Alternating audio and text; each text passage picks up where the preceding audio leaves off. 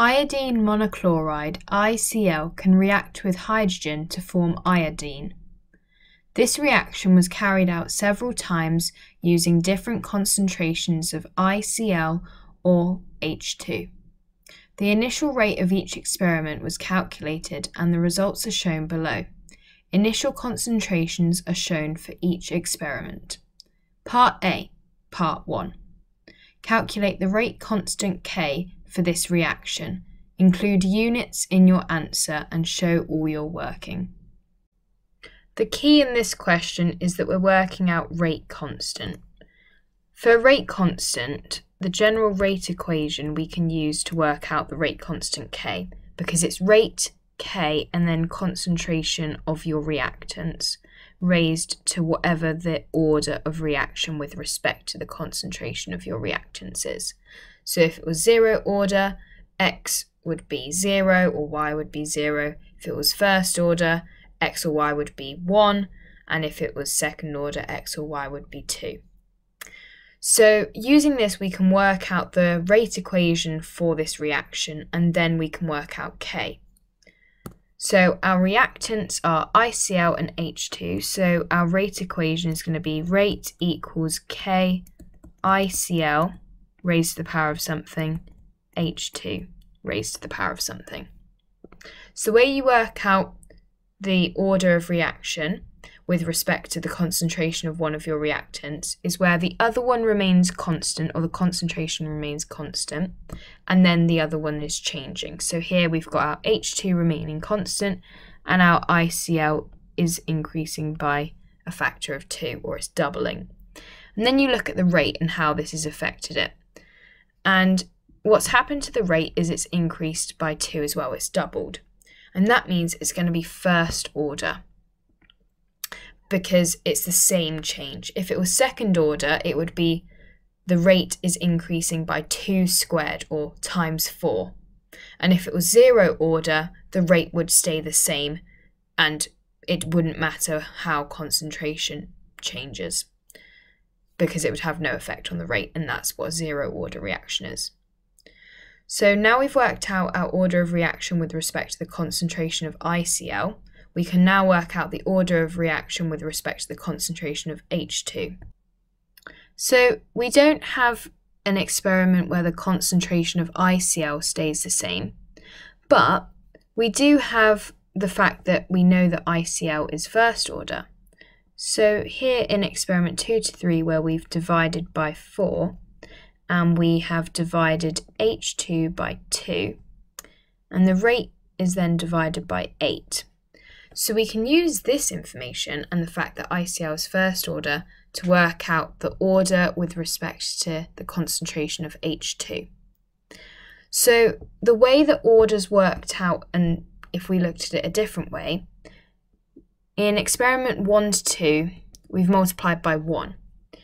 And then if you look at the times 2 and the times 1, if you do 2 times 1, that's going to be your timesing factor, which is 2 here.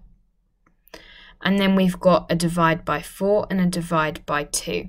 4 times 2 is 8, so we're dividing by 8, and that's if it's first order, which it is, because this matches 4 times 2 is equal to 8.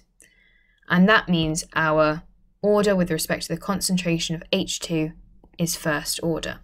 So we could rewrite this as rate equals K, concentration of ICl, multiplied by the concentration of H2.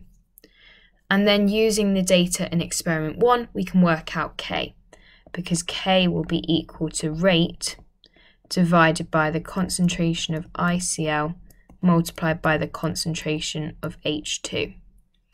So, using experiment 1, K is equal to 2.04 times 10 to the negative 2 divided by 0.250 times 0.500. And that gives us a K value of 0.163, which we can then write on the answer line.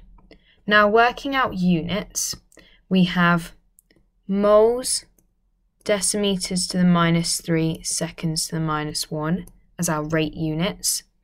And then we have moles squared decimeters to the minus 9 on the bottom.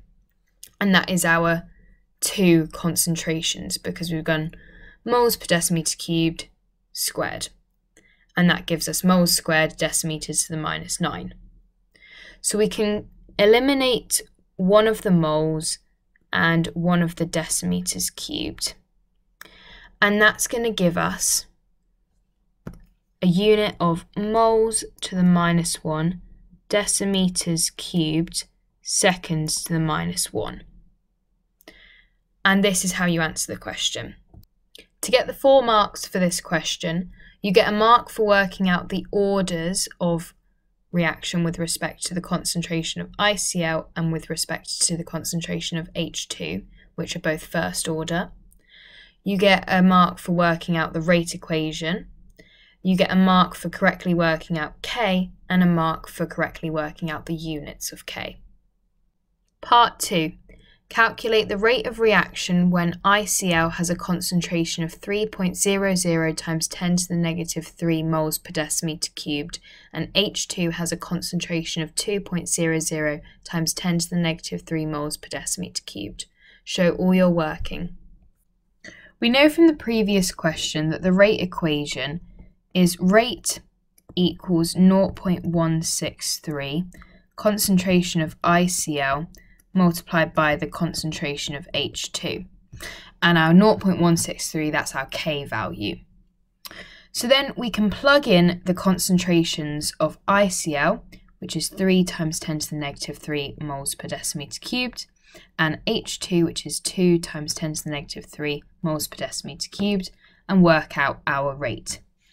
So that's going to be rate equals 0.163 multiplied by 3 times 10 to the negative 3 times 2 times 10 to the negative 3. And that equals 9.78 times 10 to the negative 7 moles per decimeter cubed, seconds to the minus 1, which we can then write on the answer line provided. To get the mark for this question, you must write 9.78 times 10 to the negative 7 on the answer line provided. Part B. Reaction rates can be increased or decreased by changing the temperature of the reaction.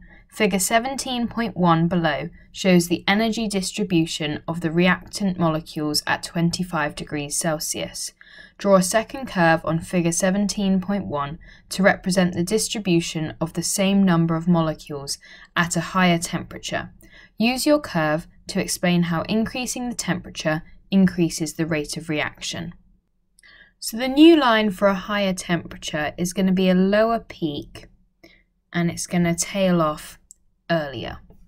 And then we can show activation energy and shade in the fact that we've got more molecules, because here I'm shading the number of molecules with an energy above the activation energy at 25 degrees Celsius, but we can see at our higher temperature that we've got a lot more molecules with an energy higher than the activation energy, which is what we can write about explaining how increasing the temperature increases the rate of reaction.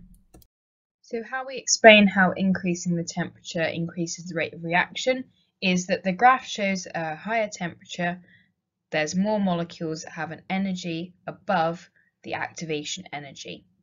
To get the 2 marks for this question, you must have the correct graph drawn. So you need to have something with a lower peak and then show that the activation energy on the graph. And then write this statement below.